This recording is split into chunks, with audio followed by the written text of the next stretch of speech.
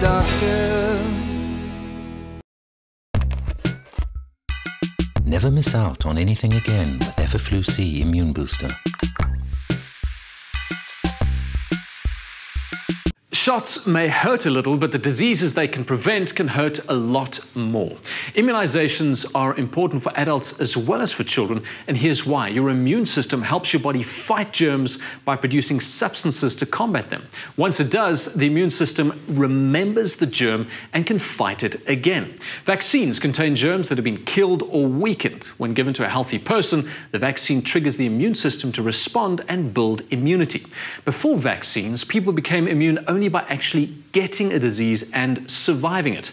Immunizations are an easier and less risky way to become immune. So if you had an option to avoid getting the dreaded aches and pains and snottiness that accompany the flu, wouldn't you want to take it?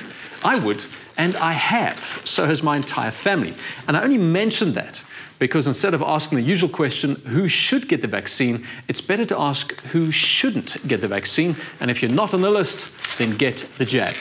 So here's who shouldn't get it. Babies younger than 6 months, those who are allergic to eggs, or anyone who previously had an allergic reaction to the vaccination.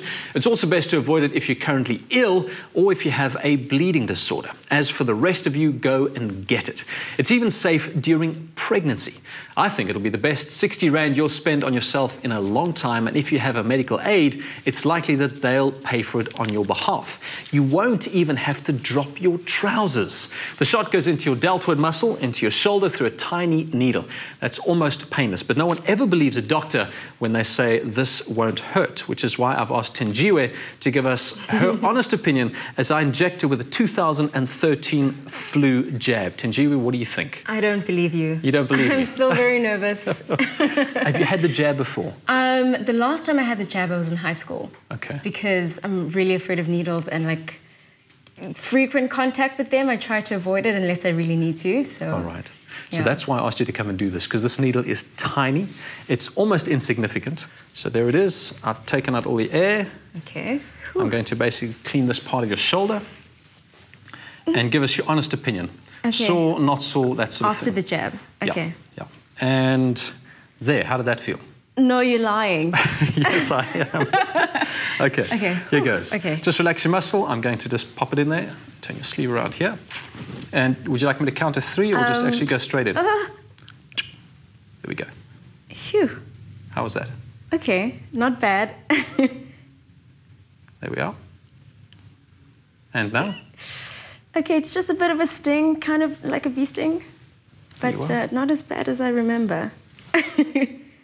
Shame. You done? I'm done.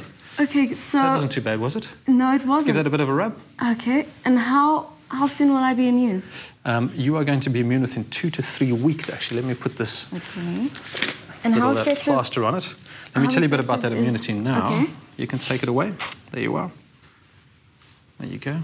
It takes the immune system about 2 to 3 weeks to produce sufficient quantities of specific antibodies against the flu strains in the vaccine, which means that the best time to be vaccinated against the flu is around the end of April, right before the flu season typically starts. However, there's no cutoff time. Okay. I mean, it's never too late to actually get the flu vaccine. And will the vaccine actually give me flu? It can't. And that's a great question. Most people ask that. You cannot get the flu from the vaccine. When you get a flu shot, you're not being injected with a whole virus. You're receiving an inactivated or a dead virus. That means that the part of the virus that can infect you and make you sick is turned off, but the part of the virus that stimulates your body to create antibodies is still on. The body's antibodies will obviously kill the flu virus should you come into contact with it later on. Some people will experience some muscle aches, maybe a low-grade fever, but that's just your body's reaction as it creates those antibodies. Okay, and how effective is the vaccine? It's not 100% effective. In fact, no vaccine is 100% effective. Factors within any individual relating to the vaccine may cause the vaccine not to take or not to provide full protection. It's even more relevant for flu vaccines, Tenjiwe, because scientists have to predict which strains are more likely to cause disease each year. However, and this is good to know, studies have shown that the protection from the vaccine in healthy adults is around 80% when the strains are well matched. I mean, 80% is fantastic. no more days of work for you, which is good. Interesting, though, before you actually ask that, if just a child is immunized in the family but not other people, the likelihood of others in the house actually contracting flu is reduced by 40%. So if you're afraid of getting an injection, get your kids to go for the injection, and your risks are down by half. So. Okay, cool. And will I have to come back and get another injection next year? It's a good question, and you will. Yeah. In fact, new flu vaccines are released every year to keep up with the rapidly adapting flu viruses. Because flu viruses evolve so quickly, this year's vaccine may not protect you from next year's viruses. So, yes, you'll need another jab in 12 months' time. But it's fine now. I mean, honestly. Yeah. No pain, nothing. I feel fine. Something you'll do again next year? Probably, with enough coaxing.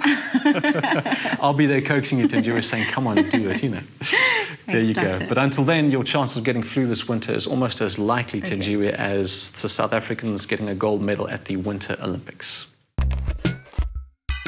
Never miss out on anything again with Efferflu-C Immune Booster.